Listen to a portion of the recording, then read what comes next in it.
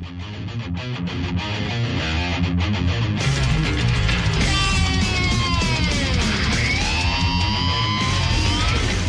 what's up? It's Mike Gaube with Mike Gaube's Headbangers. I'm sitting with Matt Brunson on the bus, Crowbar's bus. We're just kind of hanging out, and you guys are going on in about just a little under an hour, and I'm pretty excited because I don't think, as long as I've been into heavy metal, I've ever seen Crowbar live. Really? Which is very weird for me. It's going to be a hell of a show. Right? So. Well, we just had a Mothership out there. I caught a little bit of them, and then, of course, Corrosion and Conformity. I've seen them 3 or 4 times. Great. And this is a really cool tour because you guys are all kind of that same genre, that same sound, but your own identity. Right. Which, by the way, I want to bring up. Do you like the term sludge metal? Well, I mean, we don't really think about it like that. It's just for us, it's a term somebody else came up with to try to describe us. But if you ask any of us in the band, we're a heavy metal band. Heavy metal. You know, we love heavy metal. You know, it's kind of where all the roots come from. It's just our own interpretation. You know, what we like to hear. It's what we do. Well, it's definitely a distinct sound. It's just funny how there's all these subgenres now. Right, You know, right. Doom metal, sludge metal, heavy metal, thrash, speed, and then you get into all this crazy stuff. The new metal came around. It's Right, hard right. rock or it's metal. Yeah, and that's how we think about Good, it. Good, all right. So many different styles and all that stuff. Well, where's Kirk? All right, so anyway, that's what happens when you're on the bus, right? People come and go. So we talk about just it's heavy metal, and obviously you guys are probably influenced by Black Sabbath back in the day. Oh, absolutely. Because here's another one for you: stoner rock, right? Right. I mean, So- we got the funny thing about that is we get kind of like in that same. I would say, I guess we get included in the stoner rock thing, but we don't really sound like a stoner rock band. Just that at all. riffy kind of. Yeah, I mean, we have a lot of we're known for like the lower tempo stuff. We got up tempo stuff, all kinds of It's like Jimmy's Chicken Shack or stuff like that. I mean, but anyway, back to what we were getting at. It's Crowbar is here tonight. We are at Crescent Ballroom, and it's sold out. It's sold out. There are people out there waiting for tickets. They're asking me if I got tickets. I said I'll talk to Matt.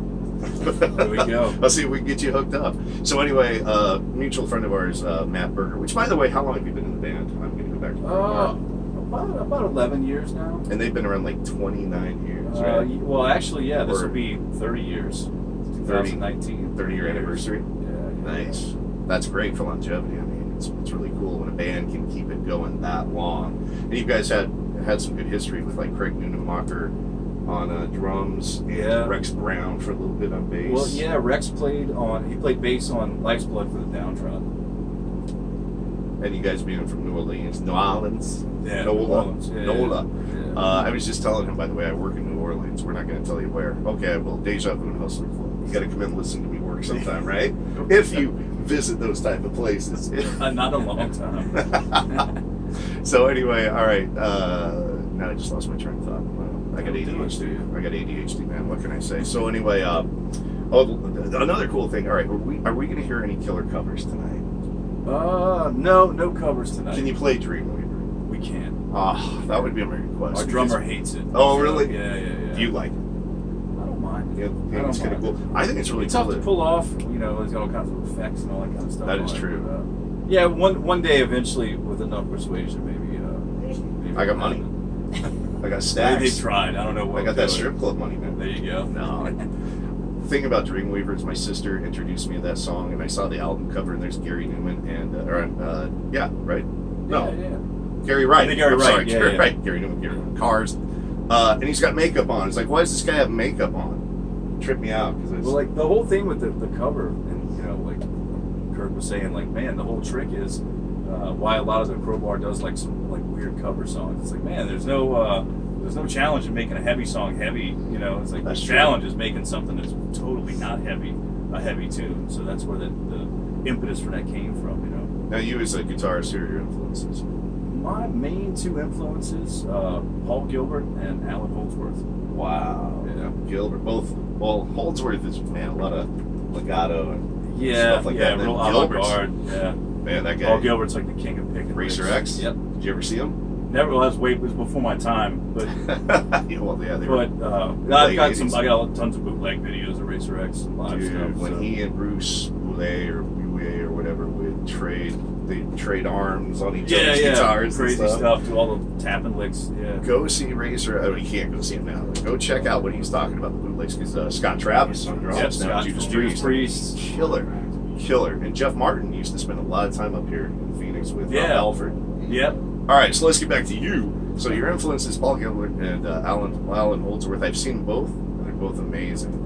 Both amazing. Now, our mutual friend Matt Berger, I call him the Motley Jew. Are you aware of that? No. Okay, it's the Motley Jew. All right. You got to call him that. I'll From now remember on. that for next time. Okay, the Motley Jew.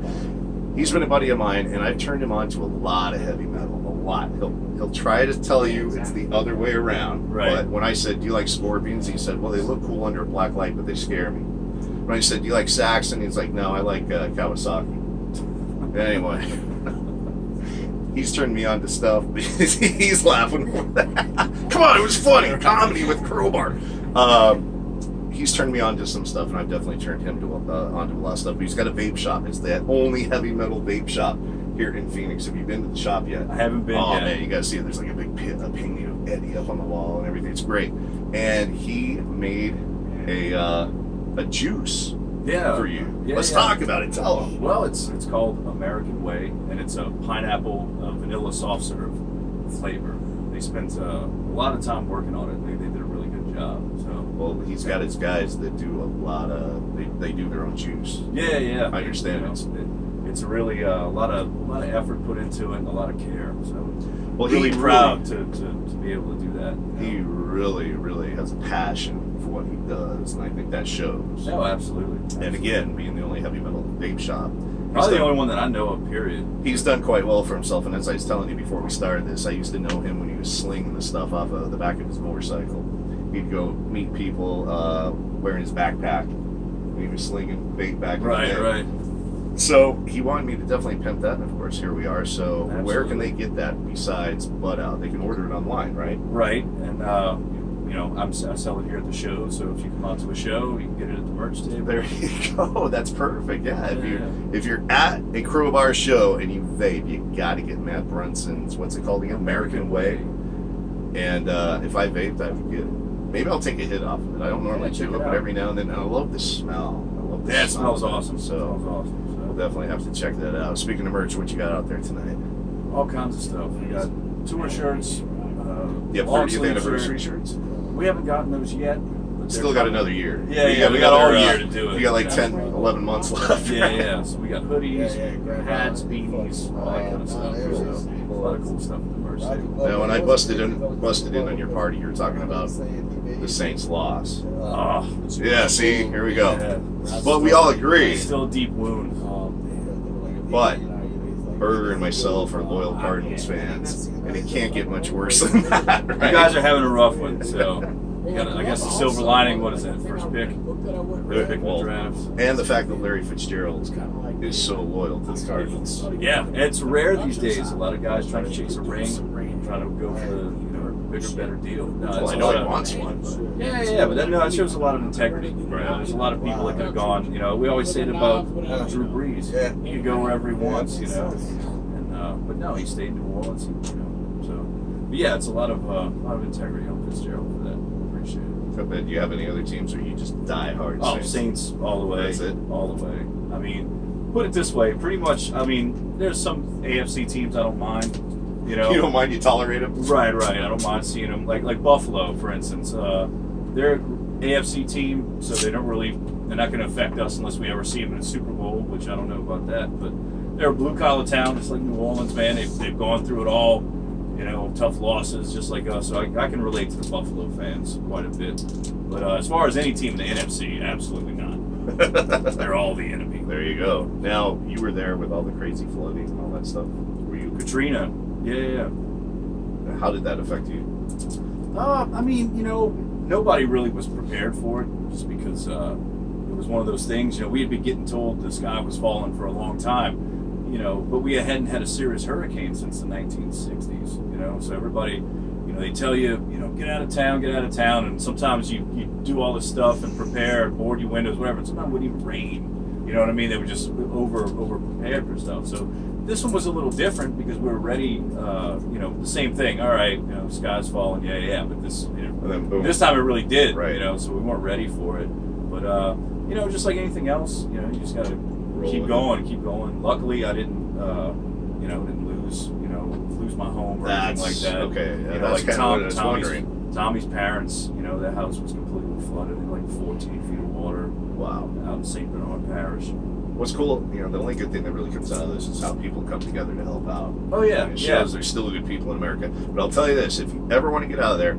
come to Arizona because really nothing happens here. Right? You can hang out with Burger and do more vaping and make more juice, man. But yeah, what do we worry about here? Oh, a monsoon or It just gets a little dry. they call it the heat. It's a dry heat though. Yeah, so it's a blowtorch. It's still hot. It's really hot. If you want to know how hot, turn your oven on and just stick your head in it. Yeah, It kind of feels like that. Oh, yeah. You get really tan too. But anything else you want to mention? Just stay tuned this year. You know, new Crowbar. We'll start working on that in between tours, and hopefully be starting to record by the end of the year, towards the fall. But yeah, that's the ultimate goal. We've got some tours coming up that will be announced shortly, and so we'll stay busy pretty much the whole year, and then you know, into the studio towards the end of it. So stay tuned. Hey Kurt, you want in on this for a second? Whatever you need. Come sit right here. I'll scoot over. I'm too fat to. Okay, you get in the middle then. You got a shoehorn, maybe some KY. All right, I'm in. Hey, he was talking about that stuff doesn't happen anymore, but I guess it does. The rock star lifestyle. He's talking about KY jelly, and all of a sudden, hey, all right. Very happily married, 6 years, and I'll go no further than that. All right, so again, say your name properly for people. Kirk Windstein. There you go. All right, so we were just talking about the new album. What can you add to what he just told us? What can we look forward to with the new Crowbar in 2019? 30-year anniversary, by the way. Congratulations, my man. Really. And another thing I wanted to bring up with you guys, Kingdom of Sorrow. Yes. That was badass. I really like that record. You know, Jamie Justice, of course, doing Justice. You hate Breed, but when that came out, a buddy of mine turned me on to it because it just come out. And I listened to it. I was like, oh man, bomb. I liked it a lot. Well, nothing's happening with that now. Not just Jamie co-manages us with his management, Steve Ross.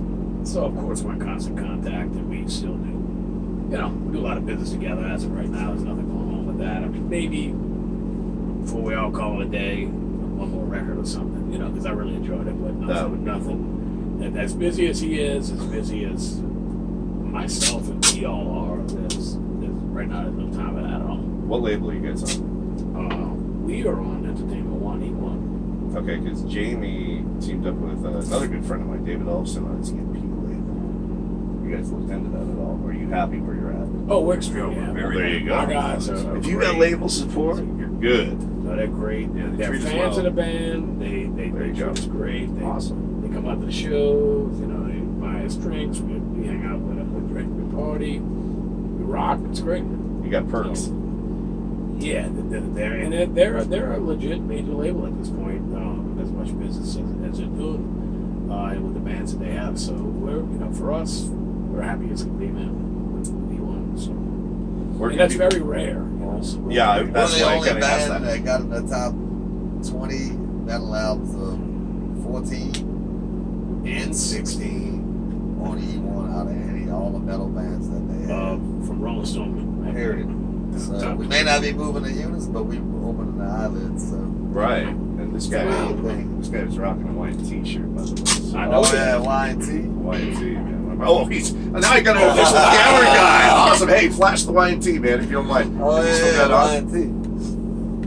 You gotta have the Y&T, man. That's the old school. What are they on there? 40th, 45th 40 years, I think. right? They're coming to town February 10th up here. Yeah, I mean, geez. They see Meniketti's unbelievable, and unfortunately he's The only original member now. Yeah. But the only one left. if you have to have one, it would be him. Yeah, Oh, yeah. he's I mean, definitely. It's No really offense underrated. to Leonard or any of the other guys, but yeah, he was definitely the most. He was Y&T, Yeah, pretty much. yeah. Driving force, everything. Well, I hope his new Or drum is is. good because Leonard Hayes kicks some ass. Oh, Mike is really good. In fact, I think he was heavily influenced by Leonard. In That's a fact, good guy to be influenced. definitely. Yeah. I'm Definitely. the Leonard Hayes of It's amazing. what's my new thing? What was Hey, it? you came up with something. I'm like the Leonard Hayes metal. No, I met Leonard Hayes Yeah. with YNT opening for Twisted Sister. Dawkins. Yeah. It was Dawkins, YNT, Twisted Sister. And I see Leonard walking around. Of course, I know who he is. And I'm like, Leonard. He's like, oh, hey. He comes over, you know. He was in like flip flops, warm up pants, like a t shirt with a gut out the Everlast muscle shirt. Yeah. he looked like, you know, just one of the whatever, the drum tech or something instead of the drummer. You know, and I was like, I don't know, that's kind of my approach. Like, I don't give a shit what I look like. But guess what? I kick ass. And boy, did Leonard Hayes, God bless him. I never got to meet him. I got to hang out with Phil Kinnemore out in Vegas. We saw a show at a casino, and then he and Mike and their wives at the time, we took off in a limo to go see Steel Panther. And it was the funniest freaking limo ride between Mike and Phil. Those guys were so freaking funny. I laughed so hard, my stomach hurt. So God bless Phil Kinnemore up there rocking in rock and roll heaven. He was a cool freaking dude. But again, YNT, yeah, killer band. And I was telling Matt, I'm really excited to see Crowbar tonight because I do not believe I've ever seen you, believe it or not. Mr. Heavy Metal Headbanger guy, I've never seen Crowbar. So I drove up from Tucson to see you guys, and of course Corrosion. I mean, I've never seen you. I've seen Corrosion a couple times. I was like, I got to do it. Plus, getting hooked up with Matt here and now you, so it makes it all worthwhile. Absolutely, man. All right, anything else? Oh, social media and website. Go. Pimp it. All I know is Crowbar Facebook. Yeah. No website, but yeah, the Crowbar Facebook, and then the Crowbar Music, Instagram, and Twitter as well. Tweet, twit. Yep. And what comes after that? Can't say it. Never mind. See, I don't know any of that shit. I think I'm all fancy doing She knows. Facebook. That's where I stopped. Facebook. That's my age group. I'm done. It's enough for me. I'm still stuck on MySpace. Wow, I'm a notch too above you on that. MySpace. I got to make the next step from MySpace to I would Facebook. advise, yeah, definitely jumping up to at least Facebook. All right, anything else you guys want to mention? Thanks for all the support over. It's our 30th anniversary. We That's appreciate it. Absolutely. Yeah. Looking forward to kicking Phoenix in the Ass. regions tonight. In the nether regions. Yeah, it's gonna be a great show and a great tour. Just keep on the lookout. We got a lot of cool stuff coming up. All right, my producer camera guy, you ready? Hey, hang on, don't put it yet. I'm Mike Gaube, Gaube's Headbangers, hanging with Crowbar. We're out. Woo!